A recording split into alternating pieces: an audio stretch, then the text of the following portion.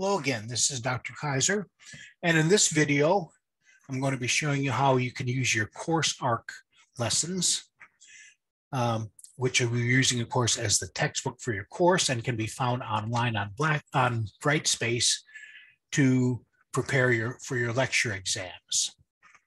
So these CourseArc lessons are interactive online lessons. They're content delivery systems that work very nicely, and I think you'll enjoy using it.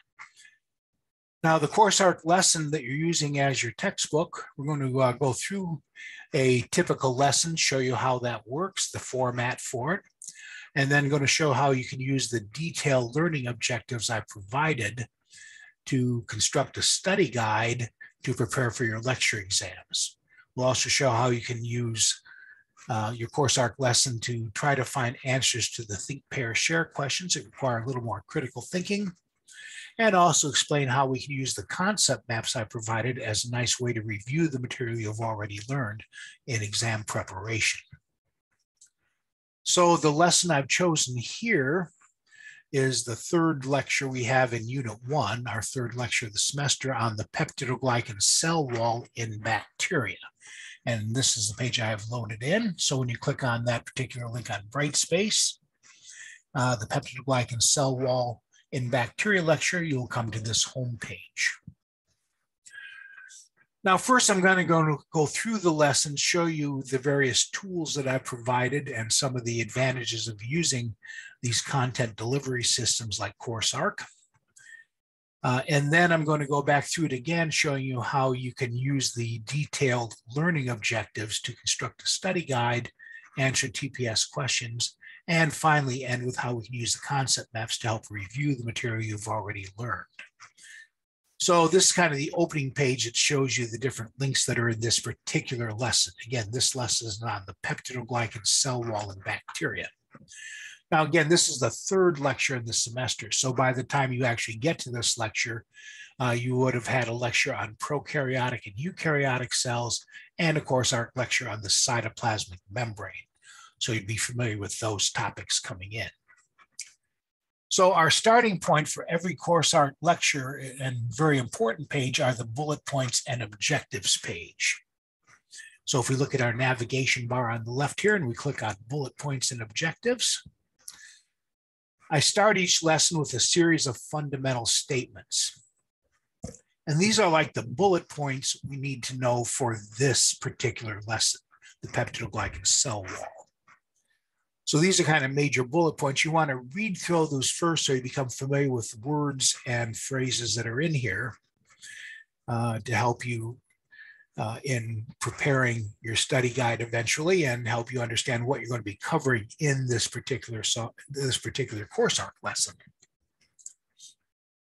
But what you want to really concentrate on are the detailed learning objectives at the beginning of every CourseArc lecture. And there are 6 of them in this one. These detailed learning objectives tell you exactly what you're responsible for on the exam from this lesson.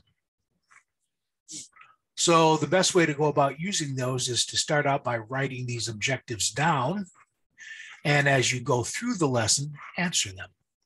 And then once you have them answered, you want to keep going over and over that material until you can basically read an objective and answer it in your mind. But you also want to make use of all the tools that are provided in this online CourseArc lesson.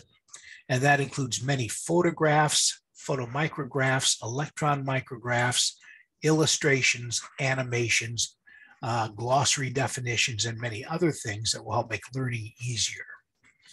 So I want to go through this lesson first to show you the format, the way this is set up, and get you familiar with how the lessons are set up. And then we'll go through it again and show you how you can use that to answer these detailed learning objectives, and also to provide clues on how to answer the think, pair, share questions that are often found in these lessons.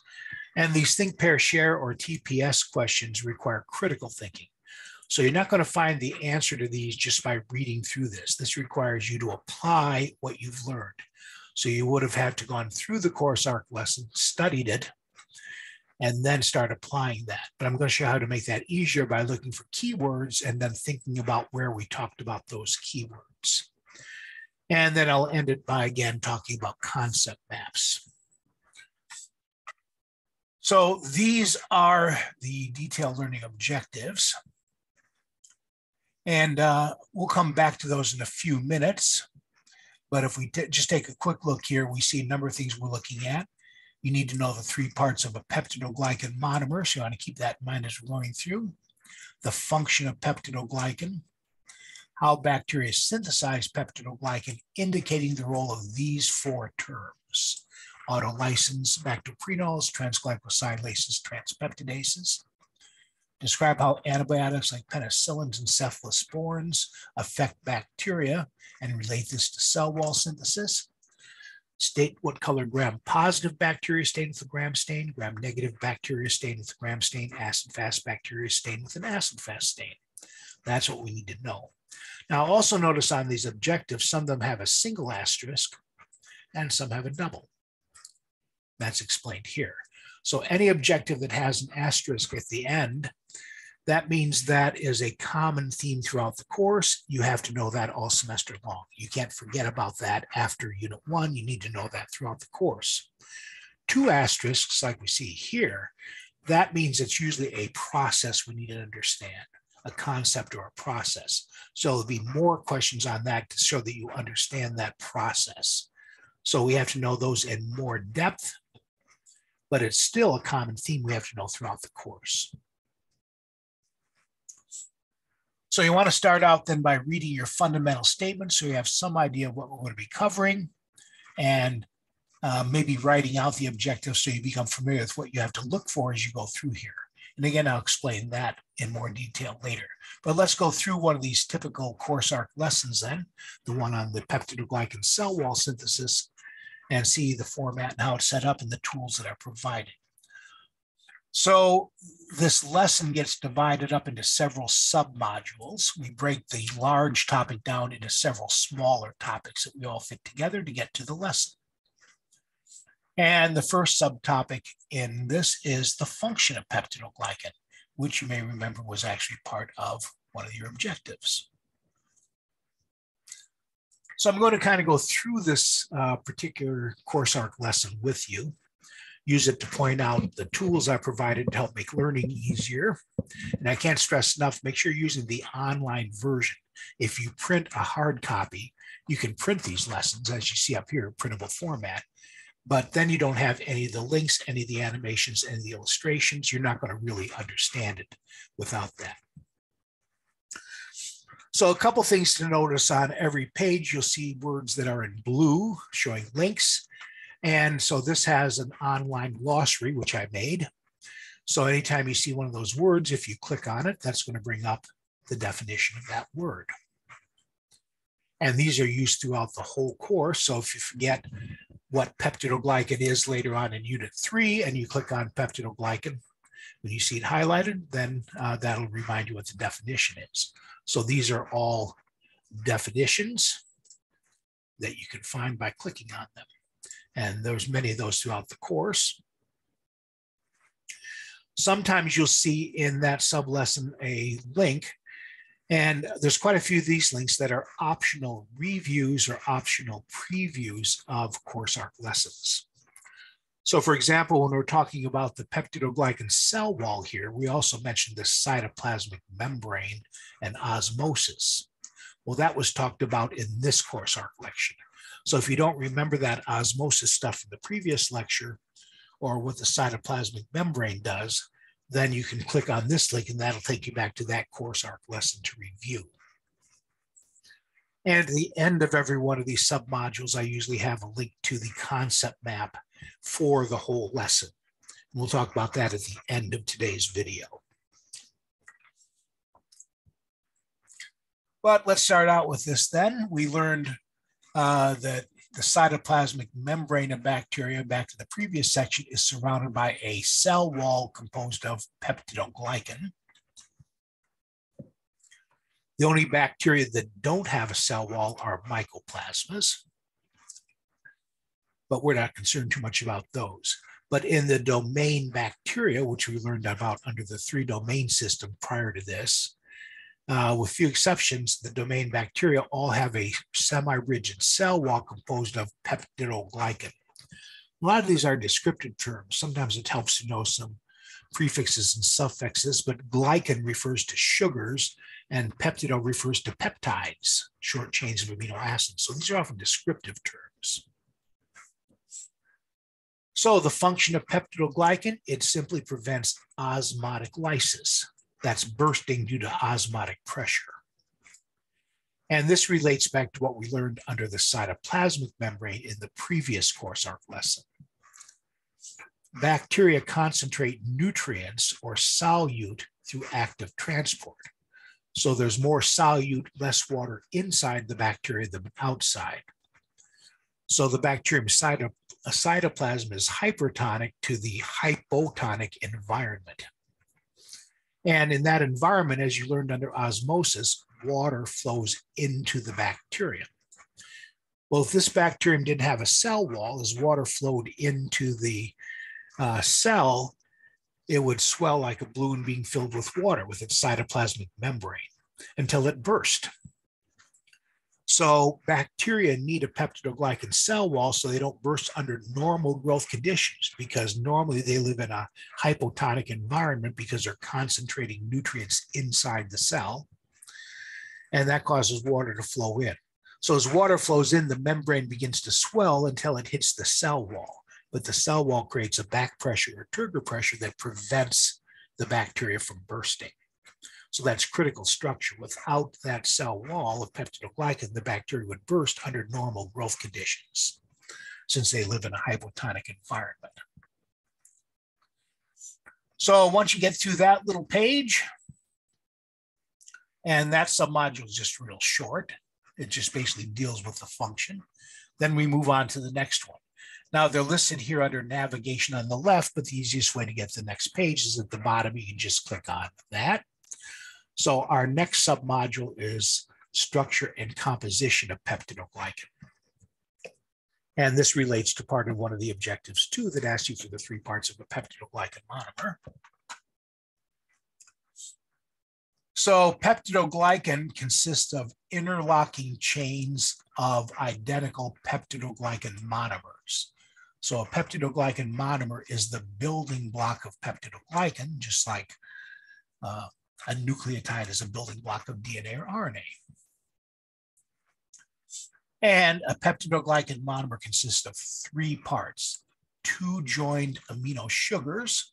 They have long names: N-acetylglucosamine and acetyluramic acid, but we call them NAG and NAM for short. And off of the NAM sugar are 5 amino acids, a pentapeptide. Remember, a peptide is a short chain of amino acids. So down here, we see a flip card activity that shows you the peptidoglycan monomer.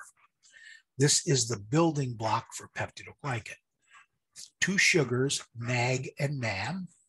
Coming off the NAM are 5 amino acids, a pentapeptide. Excuse me. And if it's a flip card, you can flip over and see a description of that. And there's another one.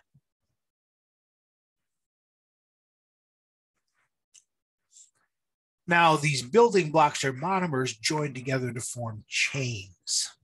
So as we set up here, it's a chain of peptidoglycan monomers. So in this particular illustration here, here's a peptidoglycan monomer, the building block of the cell wall. So here's one monomer, which connects to the next monomer, which connects to the next monomer, and you get this long row of sugars. But then each row is connected to another row by what we call peptide crosslinks, where a chain of amino acids will hook the peptides coming off of one NAM with the peptides coming off of a NAM in the next row. And this is what connects one layer of peptidoglycan with another, one row of peptidoglycan with another. And this is what gives it the appearance of kind of a molecular chain link fence. It's a very strong but very porous substance. So we see that the peptidoglycan is made of peptidoglycan monomers. They hook together to form rows. Each row connects with the next row, the next layer with these peptide crosslinks. And these monomers are made inside the bacterium. They're synthesized in the liquid part of the cytoplasm or cytosol. And then a transport carrier, a transport protein called bactoprenol, assembles the monomer and transports that monomer across the membrane so it can be inserted into the growing cell wall. So what we're going to be getting at here is that bacteria are surrounded by what is basically a molecular chain link fence that looks like this up here in this flashcard. It's very porous, but very strong. So you can picture as each monomer is being a link in a chain, and each chain in that chain link fence connects to the one adjacent to it, the one above it, and the one below it. And that makes it very strong. So the monomers are made by the bacterium. They attach to bactoprenol, which we'll see in the next section. And that transports them across the membrane where they can be inserted into the growing cell wall. Now, we learned that bacteria divide by binary fission. They split in two. So when a bacterium divides, it's half its normal size. So to grow, it's going to have to put breaks in its cell wall so it can insert new building blocks to get bigger. That's all part of binary fission. And there'll be various enzymes involved in that, as we'll see in the next section too. So what connects one monomer with the next monomer to form a row are called glycosidic bonds. These are bonds between sugars. Glyco means sugars. So it's connecting this sugar, the NAG, with the NAM of the next one, the NAG of that with the NAM of the next one, etc. And then these long sugar chains, excuse me, which we see here, get connected to one another by peptide crosslinks, where a short peptide or chain of amino acids connects one row with the next row, that row with the next row, that row with the next row, and also one layer with the next layer, etc. And I've also included a little animation from YouTube on peptidoglycan if you want to watch that. Now notice that this submodule on the structure and composition of peptidoglycan has its own self-quiz at the end. So once you finish one of these submodules, if there is a self-quiz, try answering it, see how well you understand that. If you get them right, then you probably have a pretty good idea of what's there. If you don't, go through and read it again. So if we take a look at just this first one as an illustration, the function of peptidoglycan crosslinks in peptidoglycan. Well, we just said that connects one row of peptidoglycan monomers with the next row, one layer with the next layer. Composed of NAM, NAG, and a pentapeptide. What does that describe? Well, that we said was a peptidoglycan monomer. So if you chose those and click submit, it would tell you, hey, you got them correct. If you didn't read that, you figured I'll just go through click answers till I find the right one, that's not going to work as good. So if we try again, and you're just kind of randomly choosing answers, then of course it tells you, whoop, didn't get them right. So it's useful to do these self-quizzes because they let you know if you're understanding that. But your lecture exam is not just these questions, obviously. You have all the questions in advance. So there could be, out of say 75 questions on a lecture exam, there might be 15 or 20 that are all in the self-quizzes here, but the rest aren't. So again, this is just a way to kind of quiz yourself to see if I have a pretty good understanding of this section by using a couple of random questions as a tool. So once you understand what peptidoglycan is composed of,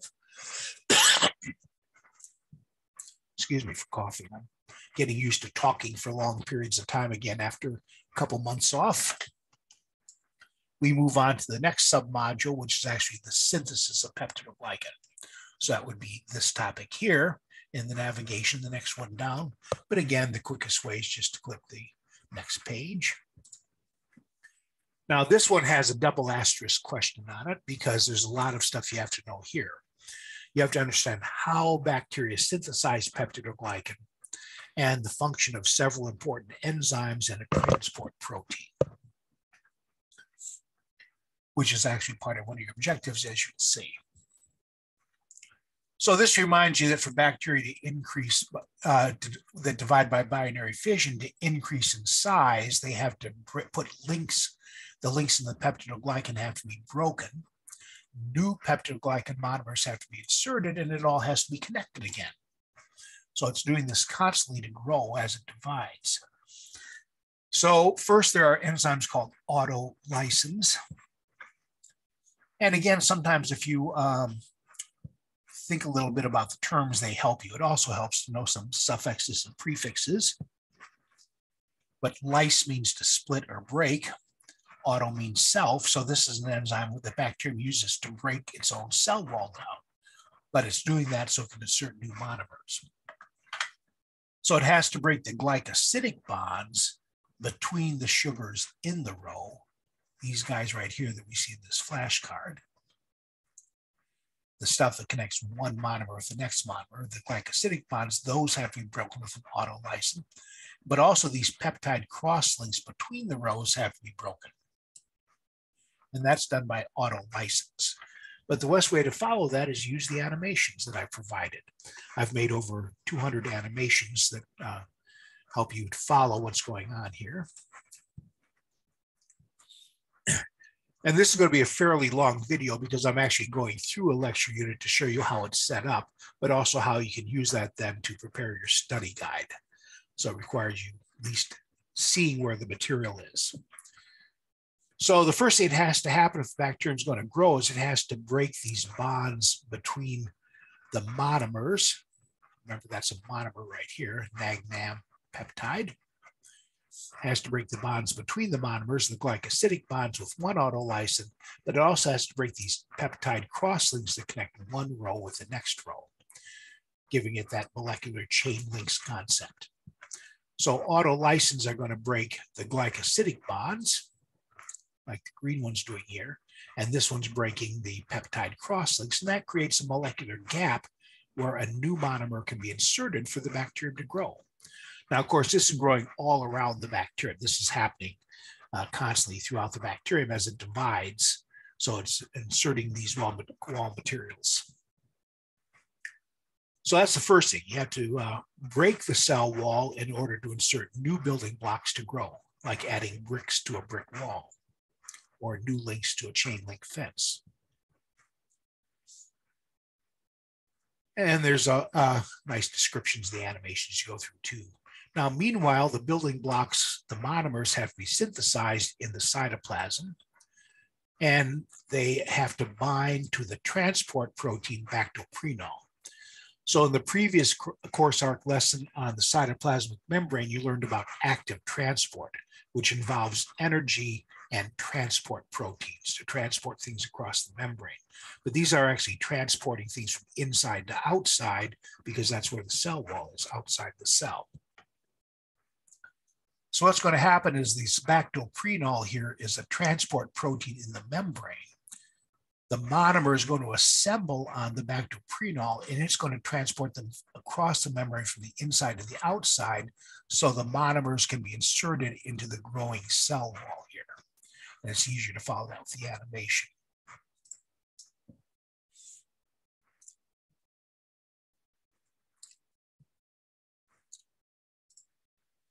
So there's our bactoprenol. There's the gap that was created by the autolysins. So first, NAM is attached to the bactoprenol. The UDPs are energy compounds, kind of like ATP. They're going to provide the energy for the bond to form.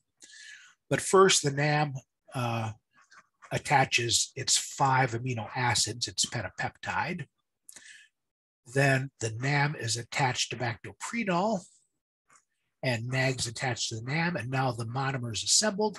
Bactoprenol transports that across the membrane and gets recycled and starts assembling another monomer. But again, these are occurring all around the growth area. So it assembles the monomer and transports it across the membrane. Now, it doesn't actually leave the membrane. It actually just flips down and dumps it in, but that's too hard to show in an animation. So now the bactoprenol has assembled the monomer, it's transported across the membrane, but it doesn't hook them together. These are just kind of sitting there. So next, it all has to get resealed. So next, transglycosylase enzymes are going to link the new peptidoglycan monomers into the break in the peptidoglycan. They're going to add the monomer to the row here. So these are the glycosidic bonds that are going to form that hooks one sugar to another sugar. And the enzyme for that is transglycosylase. So again, ACE is an enzyme. Glyco refers to sugar, so this is going to connect the sugars together. If you're trying to remember which does what. And we see that in this animation.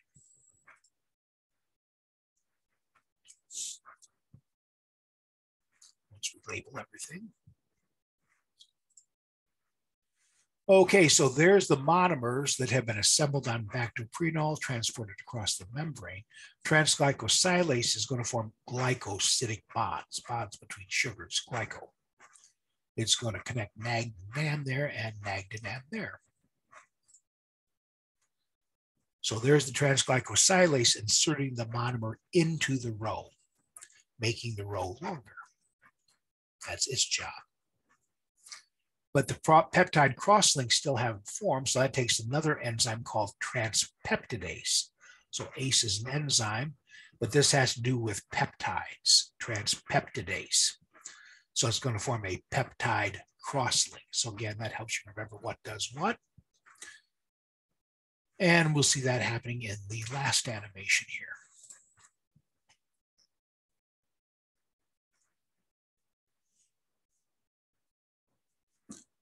Okay, so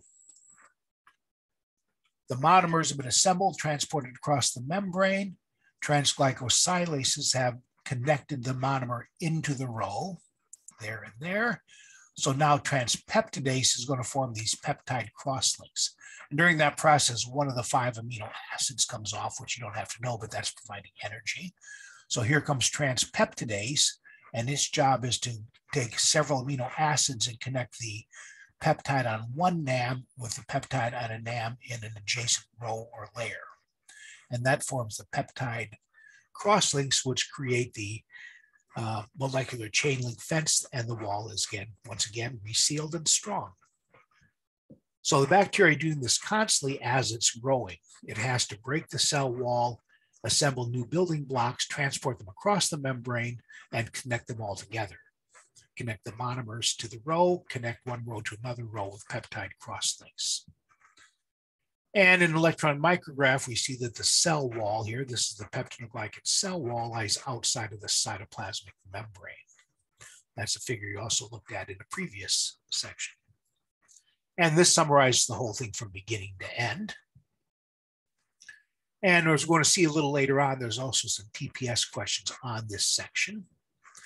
And again, we have a self-quiz. In this case, you're going to drag the choices so the terms match the descriptions here. And then you can click to see if you're right. If you're not right, you can try again to get them right. But again, if you go through and understand this section, you should be able to drag these with their descriptions pretty easily. So now we know how the peptidoglycan is synthesized. And one of the reasons we need to understand that is that some of our antibiotics inhibit peptidoglycan synthesis, causing the bacteria to burst from osmotic lysis, our next topic. So we have a pretty good number of antibiotics that inhibit peptidoglycan synthesis.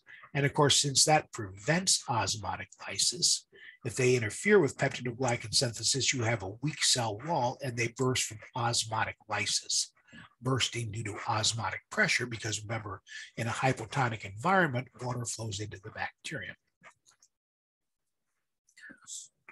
Well, what the penicillins and cephalosporins do, they bind to the enzyme transpeptidase. Now remember, that's the enzyme that forms the peptide crosslinks between the rows of sugars. And so this animation illustrates how that would work. And in Unit 2, we're going to get into the different ways antibiotics work, what they interfere with in bacteria. But this is kind of a preview that you should be able to think out based on, so we'll understand it better when we get there. So remember, during cell wall synthesis, the last step is that transpeptidase is going to hook up a series of amino acids to connect one row with another row. We call these peptide cross-links, where these amino acids inserted by transpeptidase connect one row to another to make the wall strong. So this is what transpeptidase normally does. It forms peptide cross-links to finish the resealing. But the penicillins and cephalosporins bind to transpeptidase. And once the drug binds to the enzyme, that inactivates the enzyme so that it can't form peptide cross-links. So now, although the monomers are inserted, the peptide cross-links don't form. So that's creating a weak spot. And as the autolysins continue to put breaks in the cell wall, but the peptide cross-links don't form, the wall becomes weak. And as the water causes the membrane to swell, the bacteria bursts from osmotic lysis. And that's a link to a movie that actually shows you bacteria bursting. You can actually see the membrane swelling out and popping. And again, we have another one of these links. This is where we take up how antibiotics work. So if you were curious about that and wanted to preview that CourseArc lesson, you can do that. But again, all of those links are optional that you see there. And again, we have a link to the concept map, which we'll get to in a little bit. Now, the last part of this particular lesson deals with gram-positive, gram-negative, and acid-fast bacteria. That's our final topic here. So we can divide most bacteria into one of two groups based on a stain called the Gram stain, developed by Christian Gram in the late 1800s. And he found with this four-step staining procedure that you'll learn in Lab 6 that bacteria stain either purple or pink.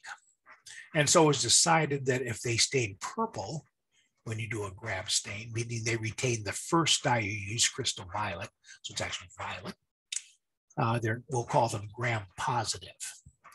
But if in the same staining procedure, they lose the crystal violet and pick up a second stain, safranin, which is pink, then they stain pink. So quite simply, Gram-positive bacteria are those that stain purple during a Gram stain, Gram-negative stain pink during a Gram stain. And again, we'll do Gram stains in Unit 6, one of the fundamental tools in beginning to identify bacteria. And we'll learn why they stain differently in a later CourseArc lesson.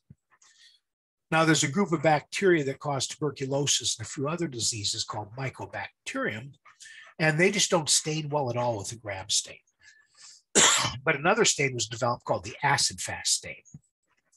And so acid-fast bacteria resist decolorization with a mixture of acid and alcohol, and they retain the first dye in the staining procedure called carbofuchsin, which is a fuchsia or reddish color.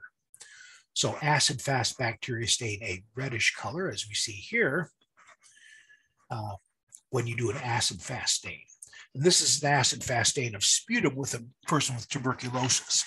Virtually all other bacteria lose the red dye and pick up the blue counter stain, like these normal flora in the mouth here, or the mucus. But the acid bacteria retain the red dye. And we'll be talking about the three different cell walls in upcoming CourseArc lectures. And there's a little self-quiz then on Gram-positive, Gram-negative, and acid-fast bacteria. And then at the very end of this lesson, the very last thing is a self-quiz covering the entire lesson. So this self-quiz covers all of these sub-modules. So you can go through and try the self-quiz, see how you're doing there. I put in one or two identification questions to help you practice. And that would be the end of that lesson. And you go back to the table of contents on Brightspace and move on to the next. So anyway, I did actually go through that lesson with you so you'd kind of learn where stuff is for this next part. And that's how to answer the detailed learning objectives. So let's go back to our bullet points and objectives. And notice the first one has two parts. State the three parts of a peptidoglycan monomer. State the function of peptidoglycan in bacteria. So if we go to our navigation, well, where did we talk about the composition of peptidoglycan was composed of? Structure and composition. So if we click on that one, we see that a peptidoglycan monomer consists of two amino sugars, NAG and NAM, with a pentapeptide coming off. So there's your answer to that one. two amino sugars, NAG and NAM, with a pentapeptide coming off the NAM. That is the building block for peptidoglycan. What is its function? The other part of that objective, we click on function. And of course, we learned there that it helps to prevent osmotic lysis. And it does that in a hypotonic environment. So you have to understand osmosis from the previous CourseArc lesson where that was covered.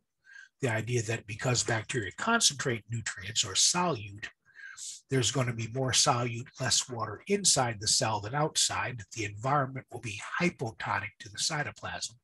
And in that environment, water flows into the bacteria, so the cell wall prevents osmotic lysis. Water normally flows into a bacterial cell because of its normal living conditions.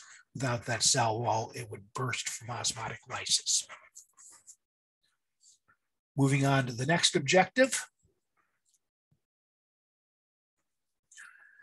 Briefly describe how Briefly describe how bacteria synthesize peptidoglycan, specifically indicating the role of autolysins, lactoprenols, transglycosilases, transpeptidases, a double asterisk one that will probably have several questions. So where did we talk about synthesis of peptidoglycan? Well, under synthesis of peptidoglycan. So we go to that submodule. And here we see what the autolysins do as we went through there, and the animation that illustrates what the autolysins do. What the bactoprenol does, that it assembles peptidoglycan monomers and transports them across the membrane so they can be inserted into the existing peptidoglycan. And there's the animation that showed it doing its job. Once the monomers are inserted, the monomers have to be inserted into the row of sugars, connecting one monomer with the next monomer. That's done by the bond that connects sugars together, transglycosilases.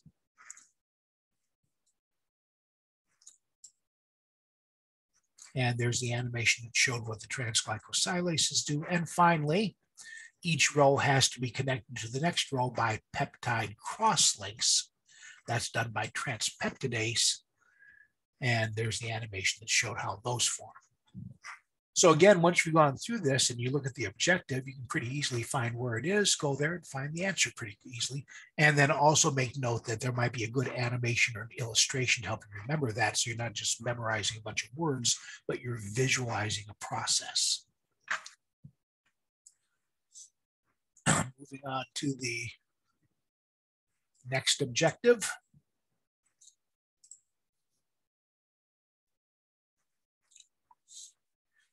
Briefly describe how antibiotics like penicillins and cephalosporins and vancomycin affect bacteria and related to their cell wall synthesis. Well, where do we talk about antibiotics? Of course, right here. Antimicrobial agents that inhibit peptidoglycan synthesis. And here we saw that penicillins and cephalosporins bind to transpeptidase, the enzyme that forms the peptide crosslinks, resulting in a weak cell wall and osmotic lysis. That's how they kill.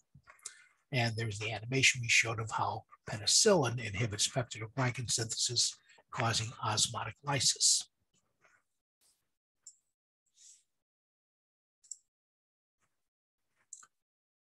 And then finally, we have state what color gram-positive and gram-negative bacteria stain with the gram stain, and acid-fast bacteria stain with the acid-fast stain. So obviously we go there, gram-positive, gram-negative, acid-fast stain. Gram-positive stain purple in a gram stain, gram-negative stain pink in a gram stain, acid-fast bacteria stain red in an acid-fast stain. And there you've answered all the objectives. Now it leads us finally to the think, pair, share questions that require a little more critical thinking and require you to understand this material before you can answer them. So this says that the antibiotic bacitracin, often found in the triple antibiotic creams you can buy at the drugstore to put on cuts, binds to bactoprenol. How does that lead to death of the bacterium? So what we want to do here then is think of key words. Bactoprenol. It says the drug binds to bactoprenol. So what does bactoprenol do for the bacterium? What will happen if that compound doesn't work? Because the drug's bound to it. Well, where did we talk about bactoprenol? Under synthesis of peptidoglycan.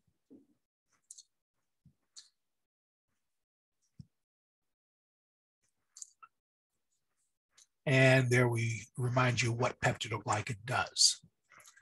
So it's going to assemble the monomers. It's going to transport them across the membrane. So what's going to happen if an antibiotic binds to bactoprenol? If the drug binds to this bactoprenol, it's not going to work anymore. It's been altered. It doesn't have the right shape to carry out its function. So first of all, the monomers have nothing to assemble to, so no monomers are made. And of course, if no monomers are made and bactoprenol doesn't work, no monomers are transported across the membrane. So although the autolysins are splitting the cell wall, there's no new monomers come in to be inserted so the bacteria can grow. And as a result, you're going to have a weak cell wall, and the bacteria again are going to burst from osmotic lysis. So again, look at it kind of logically. What does bactoprenol do? What's going to happen to the bacteria if that molecule doesn't function? Moving on to the next part of that think, pair, share question.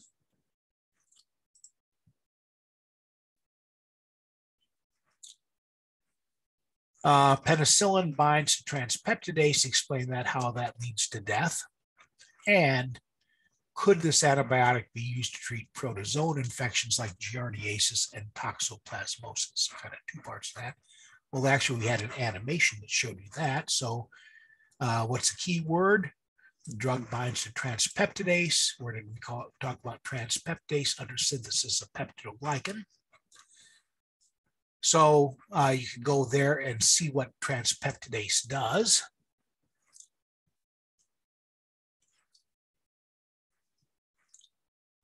And of course, that's the enzyme that forms the peptide crosslinks, connects one row with another row. So if that doesn't work, then you're going to have a weak cell wall. As water flows in, it's going to burst from osmotic lysis.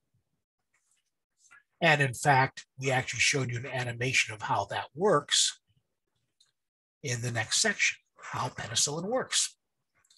So we had an animation on that one as well. And that's this animation that shows you how penicillin inhibits peptidoglycan synthesis and shows you the osmotic lysis occurring. And then the last part of that question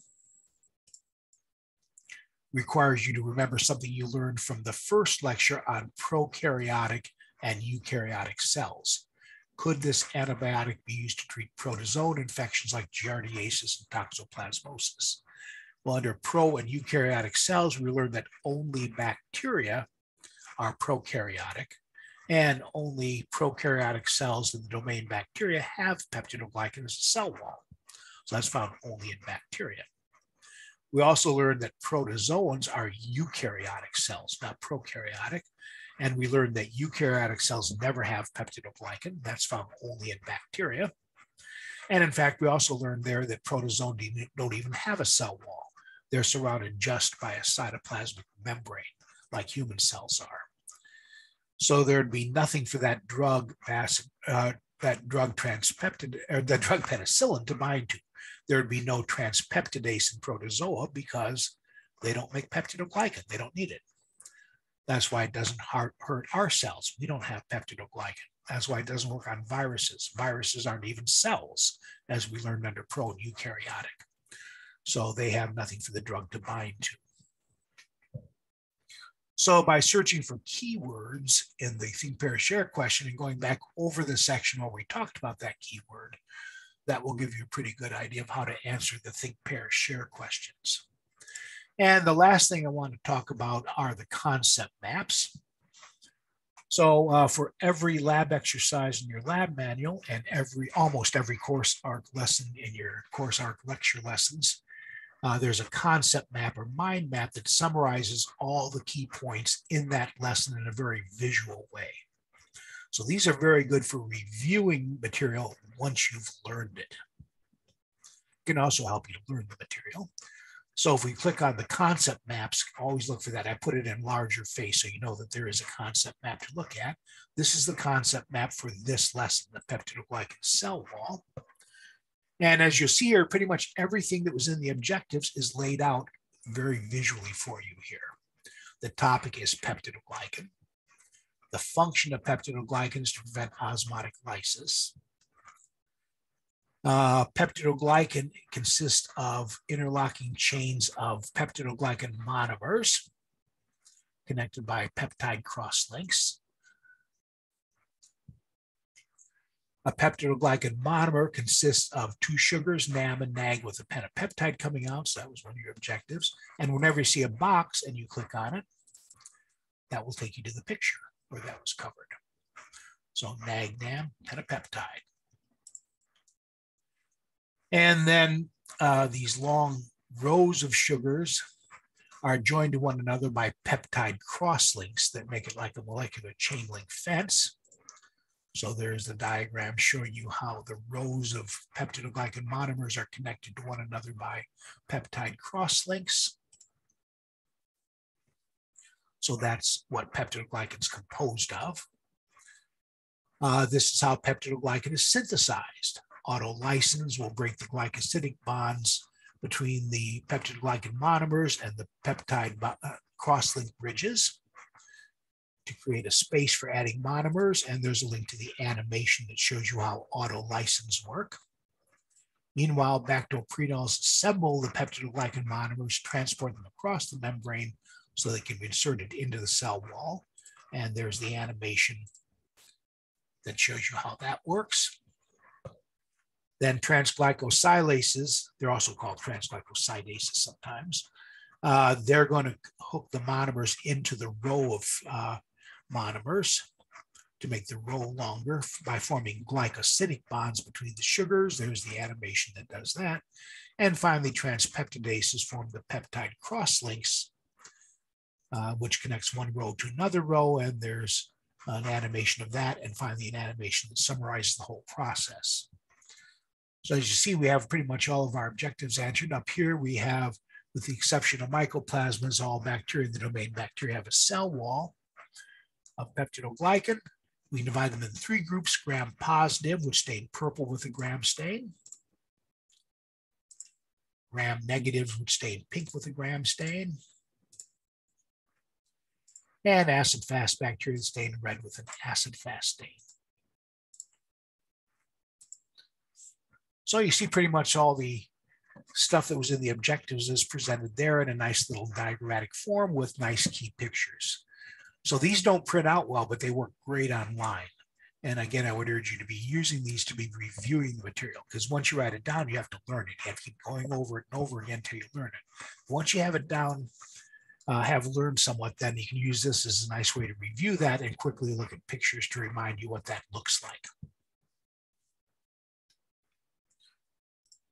So that is a rather lengthy video, but I wanted to go through that in some detail to show you how each of these CourseArc lessons are set up, the tools that are provided, like the glossary terms, lots of illustrations, animations, photographs, electron micrographs, YouTube video links, and then, of course, your detailed learning objectives that tell you exactly what you're responsible for. And also some nice bullet points at the beginning to let you know what we're talking about in that lecture. So that's how to use your CourseArc lessons, and I hope you found that useful. Take care.